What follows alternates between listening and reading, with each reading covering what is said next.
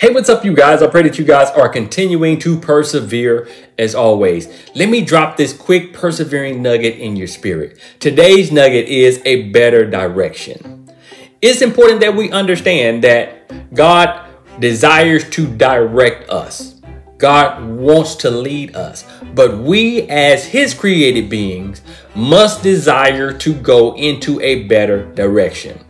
And it's important for us to understand that God wants us to go into a better direction. Let me read Psalms 5, verse number 8 real quick. Let me read that.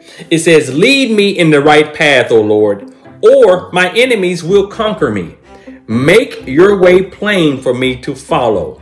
You see, it's important that we go into the right direction, because when we do, now we are not exposed and vulnerable to the enemy, because we are being directed by God. I'm reminded of the passage of scripture when it says, when it says that the steps of a good man are ordered.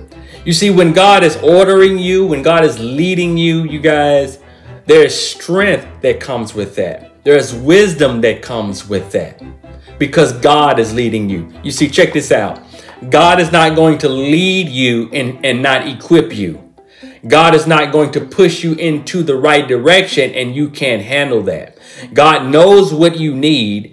God desires to impart and invest in you, but we as his created beings must desire to go into a better direction.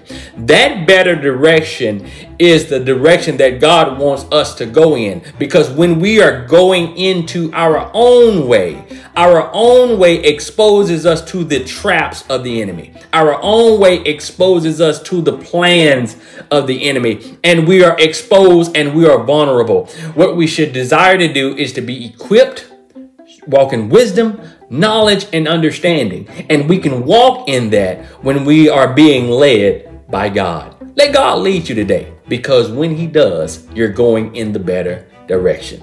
I want you to keep persevering, because great things happen when you do. Now, you know, I got to go.